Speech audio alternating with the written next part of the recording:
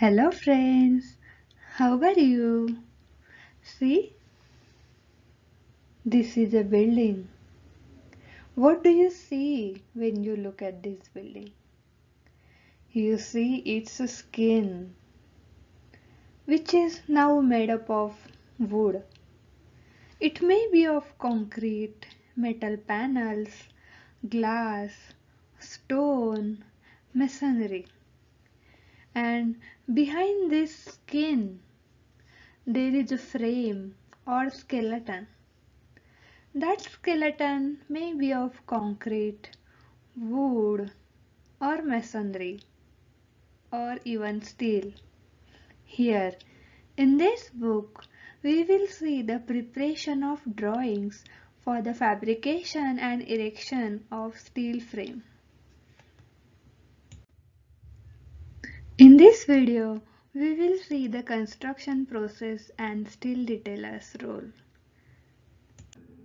Suppose Ram wants to construct his home and he doesn't know anything about the construction process. He is confused about how should be the shape of the building, what should be the sizes of the rooms, how to form roof and walls of the building. So, for his help, we suggest him he should have a construction team.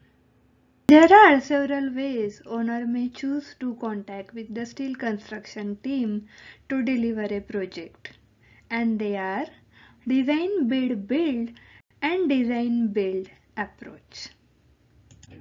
Traditionally, steel construction team consists of owner, architect, engineer, contractor, fabricator, steel detailer, erector, inspector, and sometimes team also includes construction manager who is responsible for having project completed on time and within budget.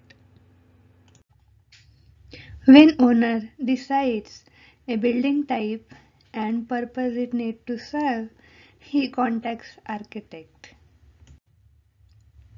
Owner and architect then discuss about the function of the building and decides shape and size of the structure according to its usage. Then architect prepares set of plans and specification, layout and dimension of interior spaces, type of material to be used, and color of interior and exterior. Architect then selects a structural engineer who studies the forces in the supporting structure and determines the size of elements to resist forces and develops design details for connection.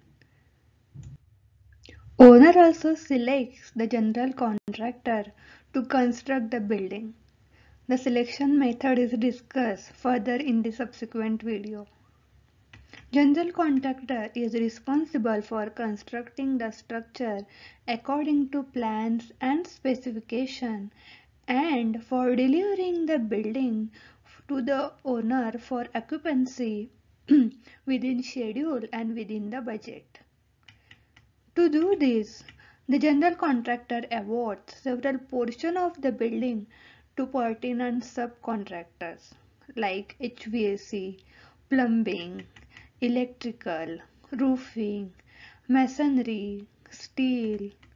The general contractor coordinates the requirements and efforts of these and other related trades. Structural steel subcontract is awarded to steel fabricator whose responsibility is to accurately fabricate various steel components to on-time delivery to the job site for meeting the contractor's construction schedule. The fabricator is responsible to the owner's agent or the general contractor and has a duty to keep all these parties fully informed about the changes that impact the project cost and schedule. AISC Code of Standard Practice for Steel Buildings and Bridges AISC 2005A in that section 9.3 gives the procedures the fabricator and erector are expected to follow in response to the revisions to the contract document.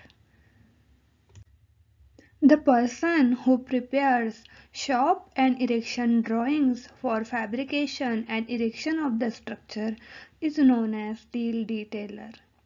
Steel detailer translates design data given by the owner's design representative, normally the structural engineer of record, who approves the shop and erection drawings.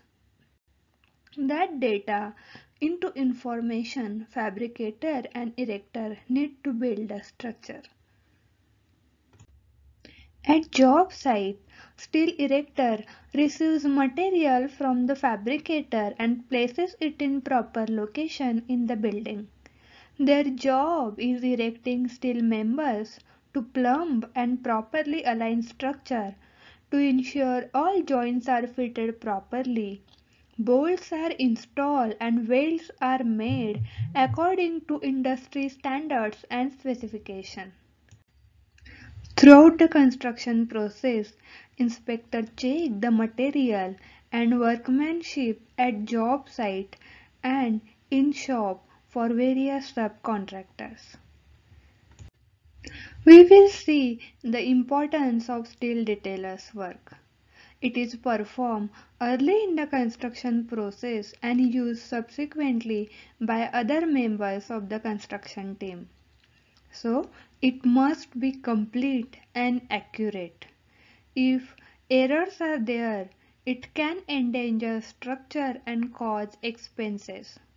So, steel detailer must be familiar with the fabricator's practices and equipment in shop. He must know size and weight limit erector can handle. For that, he may contact with the general contractor with the messages.